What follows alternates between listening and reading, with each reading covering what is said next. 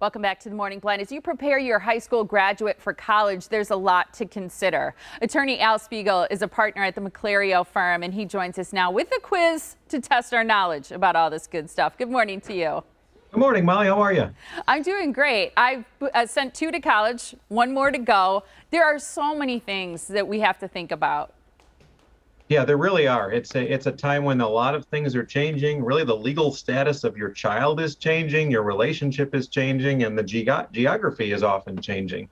So we got to make some decisions, and those decisions have consequences. Yeah. Okay, I want to do this quiz. You can test me, see what I know. Do you want to read the questions, and then I'll answer true or false? Sure. Yeah, and it's going to be a statement, and you tell me whether it's true or false. Okay. All right. Statement number 1. It's a good idea to purchase real property or real estate for your child to live in at college. You know what? I'm going to say some parents are going to say true because they're going to want an affordable, decent place for their kids to live, especially once they're out of dorms. Yep. Some parents are going to say that, but it's usually not a good idea. False.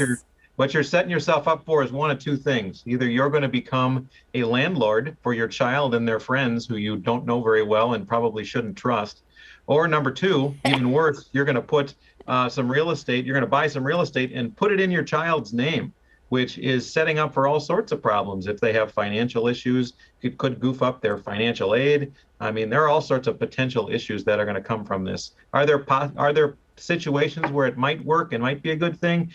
Yeah, it might be, but there are a lot of pitfalls, and it's a decision that should be made very, very carefully, especially with the high real estate prices right now. Very sparingly, it sounds true. So not a great idea to buy them real estate. Okay, what's question number 2?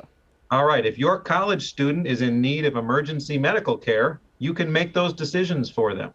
I'm going to say false because they're of an age where probably parents think that they can, but we can't.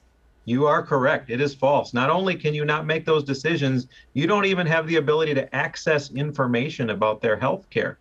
I just had a woman in my office whose son was in France and he got sick, and he called her and said, "Mom, I'm going to the hospital. I'm not feeling good." She said, "Call me later."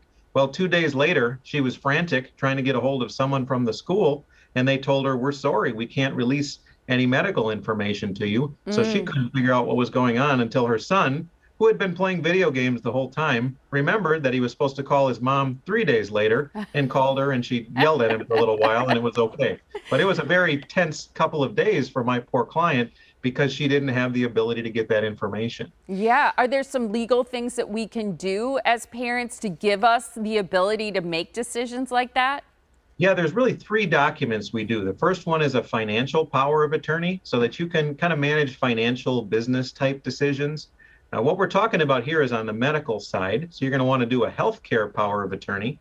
They would sign it to allow you or your spouse or whoever to make medical decisions. And then the third document would be a HIPAA release, a document that says these people have the right to view my medical records or discuss my situation with my doctor should something happen to me. So you're going to want to get all 3 of those done for a college student.